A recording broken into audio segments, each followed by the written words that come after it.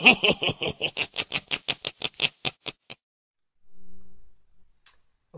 and welcome back to Wonderland Asylum. Back today with issue 76, the Hachette Partworks release of Titanic, the ship, the legend. So, what's in today's magazine? Well, the two lives of the RMS Majestic. You can see a picture over there, looking very nice. Apparently was remodelled in 1903 because it had become dated since its first incarnation. And there are some migrants on boats. How topical. But yeah, that's an artist's impression. Oh, but that's clearly different because there's women and children in that one. Anyway, and there we have one of the menus, I believe it is. Yes, it is indeed one of the menus from the Majestic. And that's everything. We're then straight on to the instructions. Quite a bit to do, but again, you won't see most of it because a lot of it's just glowing in windows. But yeah, without further ado, let's see what's in the box. Okay, so in today's box, we have a slightly different LED strip. This one has a plug attached to it. We have brown envelope number 1, brown envelope number 2, big bag of AP screws, and neatly wrapped in tissue paper we have the first class smoking room, or the superstructure thereof.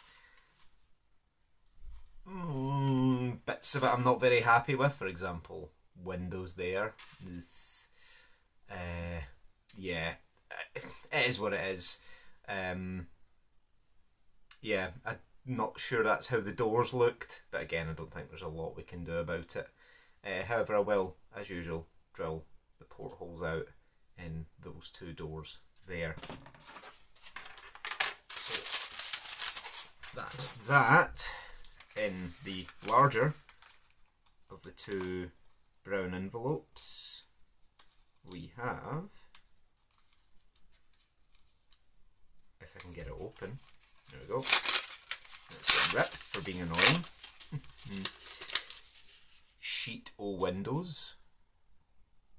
So the only really small ones are those two there, the rest of them are kind of the larger variety, so it shouldn't give us too much trouble. And in here we have, I do believe, 2 more support structures. So, yep. Again, so I have shown this the last couple of times. Again, just a small hand drill. There's the porthole. Drill to porthole. Fingers out the way on the other side.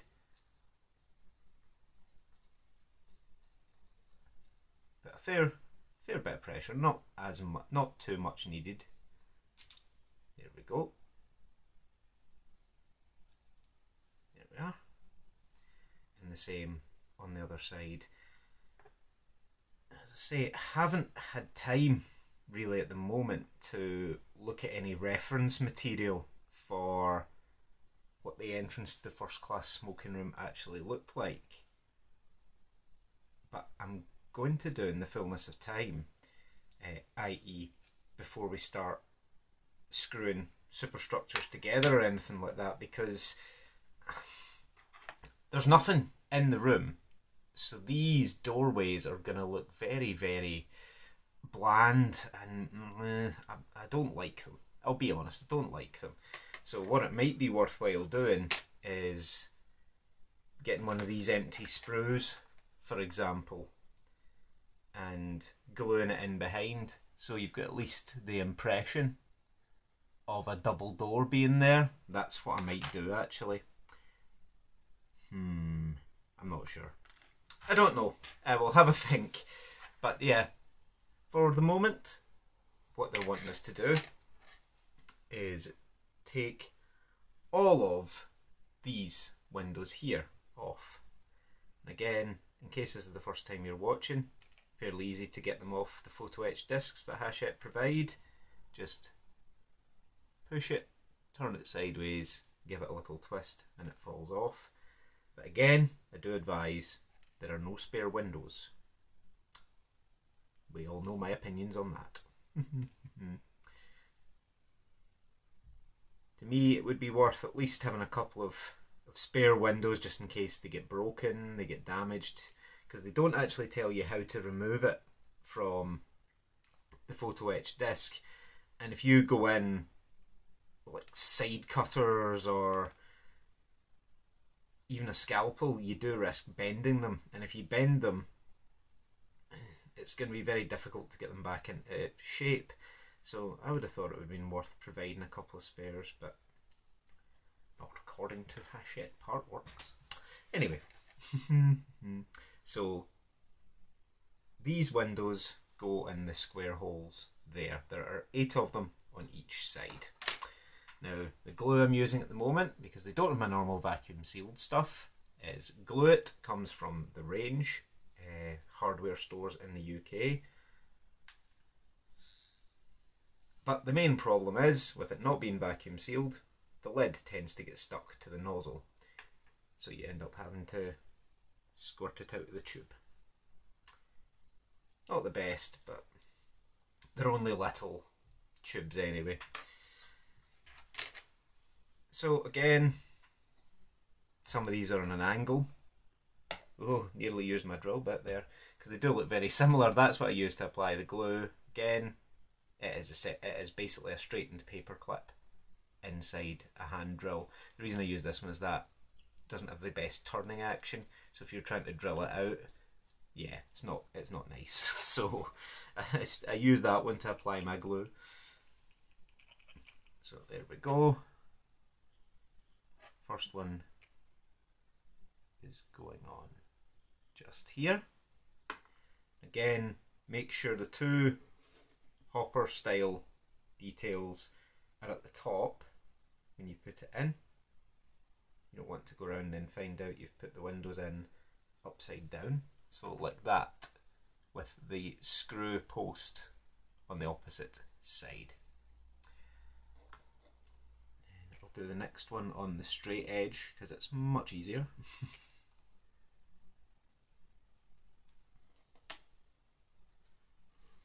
Again, pick up your window frame. As I've said before, I like to line up the bottom and then drop it in to the frame. And these do sit in quite nicely, just like that. So I'll get the rest of these frames put in and I'll come back to you in just a tick.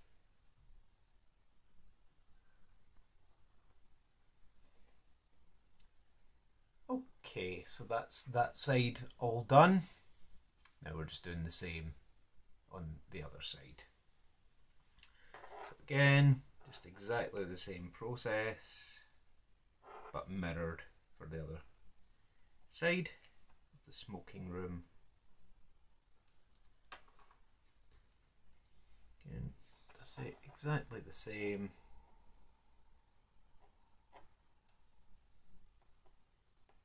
Line the window up and push it on. See? Okay, so I'll do the rest of these and I'll be back in just a sec.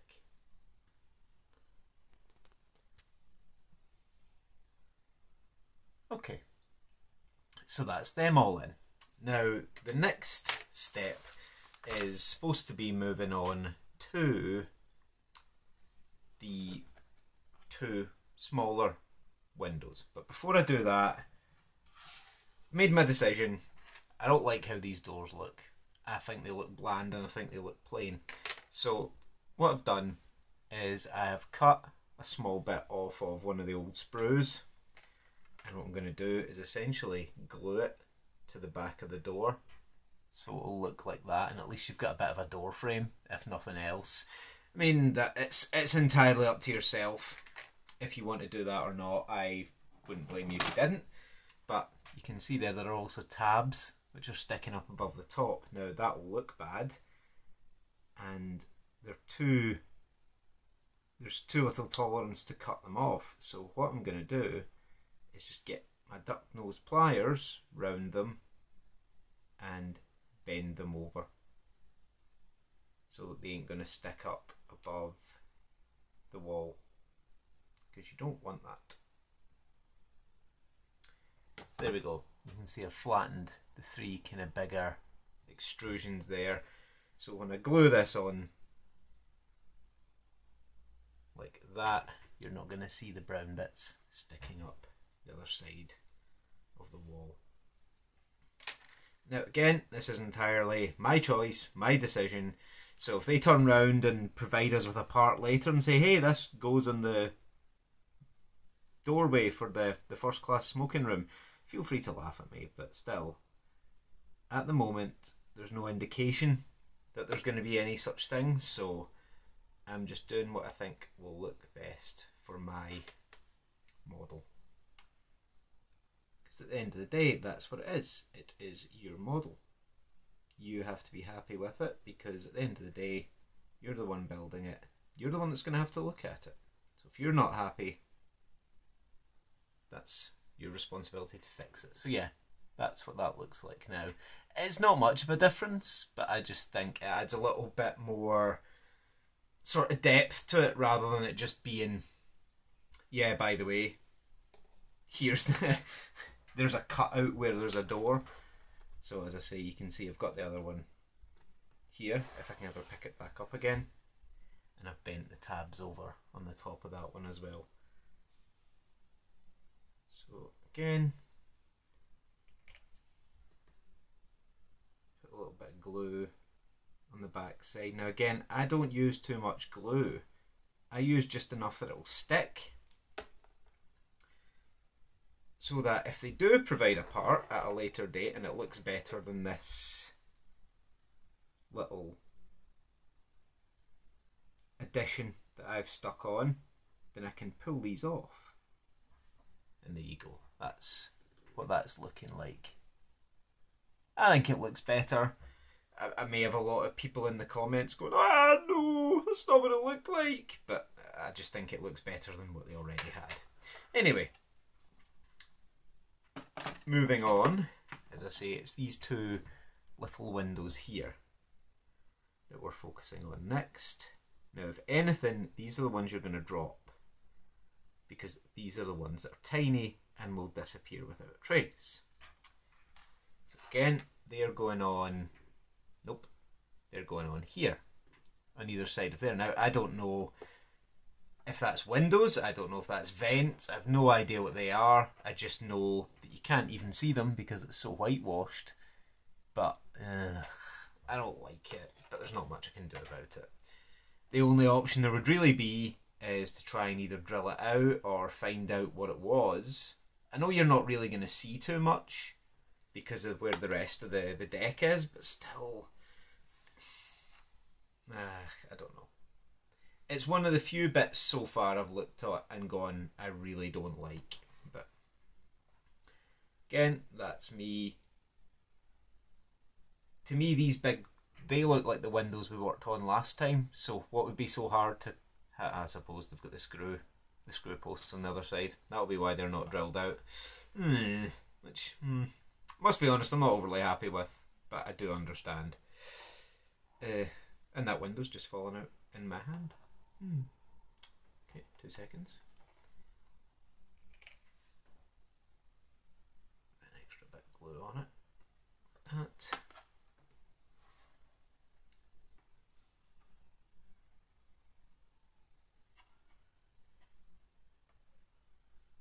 There we are. So that's what that looks like. Okie dokie.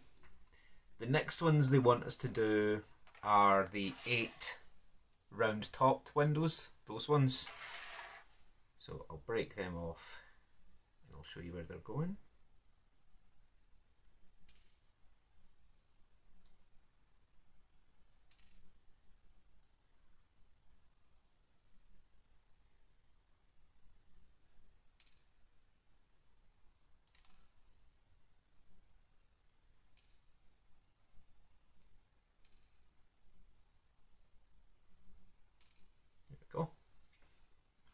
So they are going here. 1, 2, 3, 4, 5, 6, 7, 8. So nothing particularly difficult. Again, I'll put the first one in, then I'll do the rest off camera.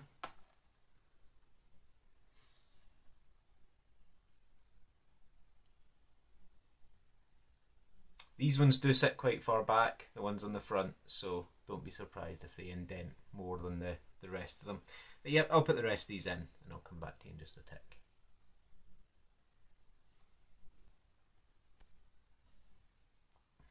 Okay, so that's them all in as well. You can see them there. And again, they look fantastic, but they always do. And finally, the last of the windows go in here. And again, there are 8 of them. Now these ones are really nice. Look at them. A little ornate. I believe, unless I'm mistaken, these windows were stained glass. Could be wrong, but they do look very nice anyway.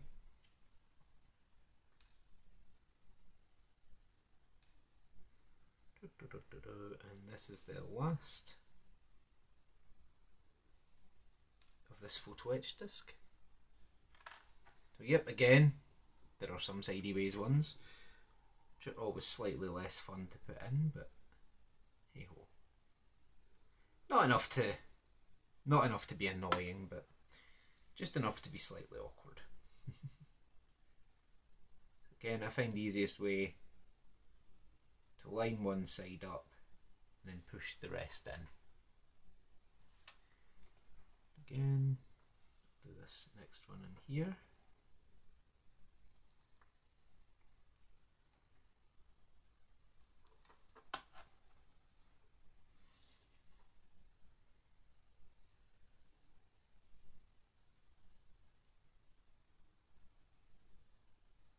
There we go. That's in like that. So I'll get the rest of these in and I'll come back in just a second.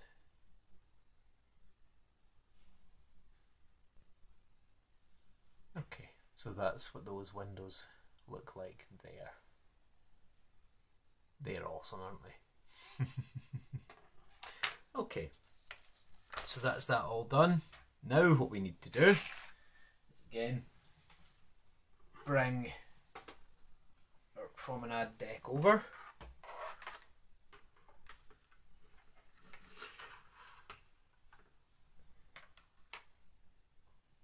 Get our screwdriver ready, along with our massive pile of AP screws, which as always includes a spare.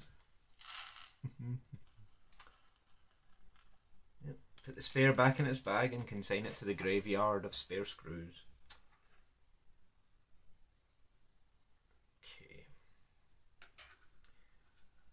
Again, lining this up. Again, there is a point of reference there because it has to sandwich in between the staircase and the building we put on last time, or the superstructure, sorry, that we put on last time. Again, make sure all your pegs line up. Make sure all the wee deck pegs go in the holes. There we go. The first screw in to start to keep it all in place. Again, the way I tend to do it is put a bit of pressure from the underside to save you rounding the screws off or doing any damage to the pieces. Now again, you'll be able to see on your model which bits are popping up. They're the ones I would put down first to make sure everything lines up properly. So yeah.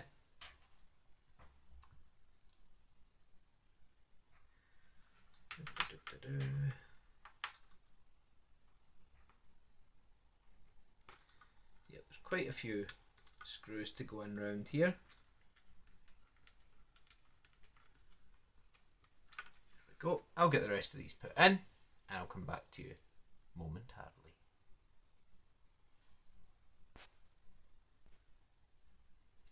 Okay, so that's that all attached.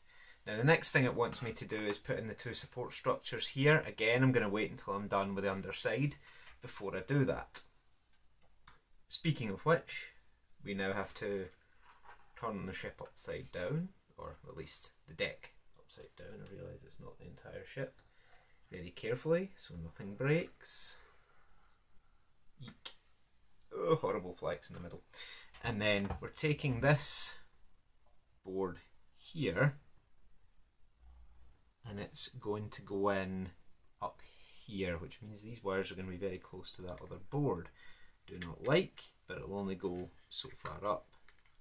So again, that clips in really, really easily, and this wire here is going to plug in to this port here, which is labelled J2. So again, let's turn this over slightly. You can see there's a ridge there. That's to tell you that it goes that way up. So this is going in here, maybe, possibly. Let's see. It's very, very difficult to get your fingers in between the screw posts, I must say. And the last thing you want to do is try and put it in squint and start bending pins. Right. Let's try again.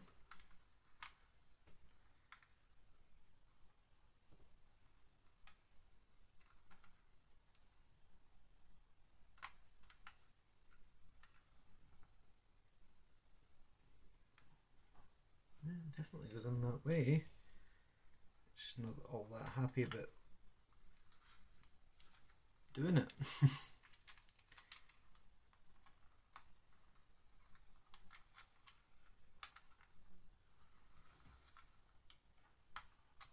There we go, finally. Right, that's the first one. But now, what we need to do is remember all those spare wires? Well, yeah, we're going to be connecting all the circuit boards up again. So this is going to be fun because I'm going to have to move the deck along to show you what I'm doing. So I think there should be 4 of them, if I'm not mistaken. Yeah, 4 of them. So these ones came in previous issues. And what we're doing is the first one, they're all the same. They're all labelled Z, and they're all the same length and the same connectors. So this one is going from connector J3 here all the way around into J3 here. So again, just look at the direction the pins are going.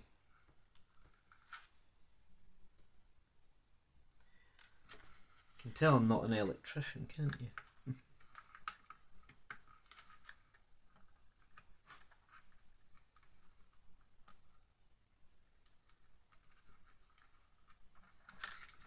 I think for the sake of my own patience and sanity, I may have to do these off camera and come back and show you when they're done.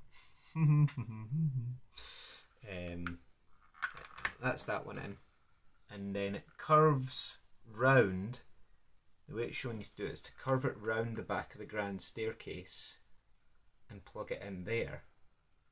I think what I'm going to do is plug it in and then route the cable. Because doing it any other way than making it as easy for myself as humanly possible risks a temper tantrum. But yeah, that's that one in there like that.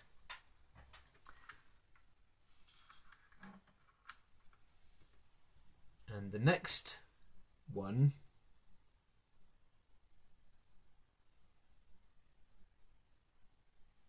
is being run from J2 on this board here,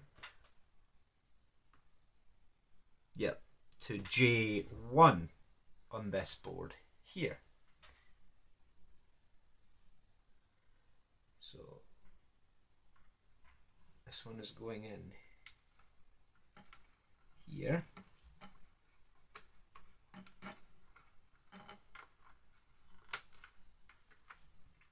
and it's going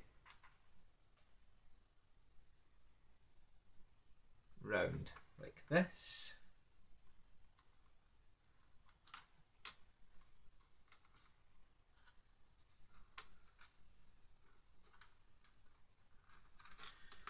Unfortunately, there's enough play in the wires that you're not having to be overly tight with the connections, but oh, it's not a lot of fun trying to get these in.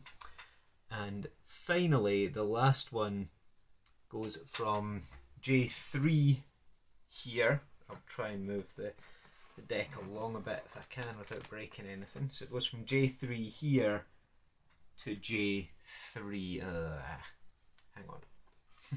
I just looked at the screen there and noticed you couldn't see the slightest thing I was talking about.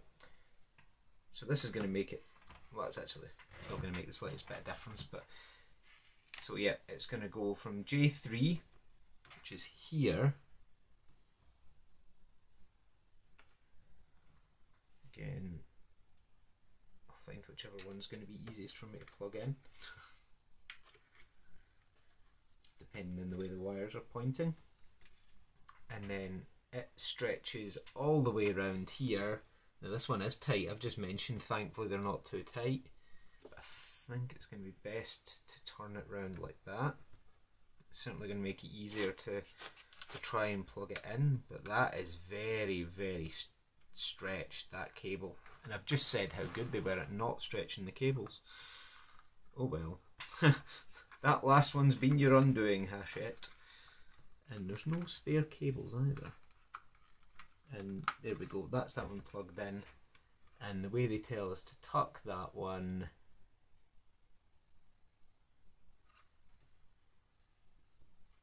is around this side of the grand staircase. That's even tighter. Now I'm going to leave it where it was. Just purely for the interest of not snapping the cable. And then the final thing they want us to do is to run a plug from J2 to our test board. And this should let us see if the lights all light up. Now if they do, awesome. If they don't, I hope you're ready for a tantrum, because there's likely to be one. Okay, so you're not going to be able to see all the light boards. You're just going to have to take my word for it that they all work, if they do. And they do. That's a relief. You can see they're not very bright, but they do, in fact, all work. Or they did. Oh, alright, there we go. So yeah, all the lights work. Fantastic. So now, unplug this from J2 gently. I'm going to use my tweezers to do it, because the last thing you want to do is break the connector off of the board or break the wires. My tweezers felt a bit like they were being a bit harsh there, so I decided not to use them. But yeah, take that out for future usage. That's not quite as done. Need to turn it upside down. Hope no windows fell off when I wasn't looking. Because if they did, they've not landed on my desk, so they're gone. But yeah, the final part is to attach the two support structures. And again, they will only fit in one way. And again, they would benefit from a little dab of glue.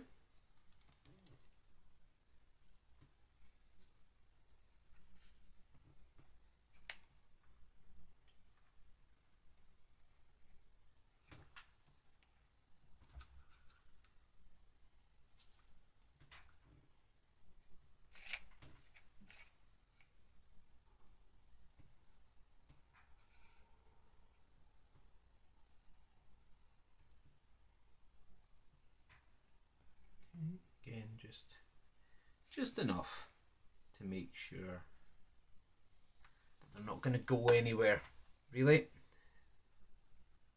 So again, make sure they're sitting nice and perpendicular to the deck. You don't want them squinty. The same on the other side. The other side's slightly more prone to angle itself, just purely because of the way the deck sits, or the wood for the deck sits. But that is us for issue 76. So, that's us for issue 76. What's coming in issue 77? The next bit of the hull. So, we're moving away from the deck again and going back to the hull for the next 4 issues. And they'll basically extend it out quite a bit. And after that, we're going on to a different piece of decking for at least issue 81 and 82. I'm not sure thereafter. But this is the outcome of the last few issues. Now, I just think that looks absolutely outstanding. Really, really does look awesome. Yeah, you can see as well, you've got the support structures there for when the boat deck sits on top. Yeah, just really, really chuffed with that. Looks amazing. So, yep, thanks as always for watching. Any feedback, comments, criticisms, do drop them down below. Do leave me a like. And think about subscribing to see the rest of Titanic and whatever else is upcoming. Thanks very much for watching, guys. And as always, peace out.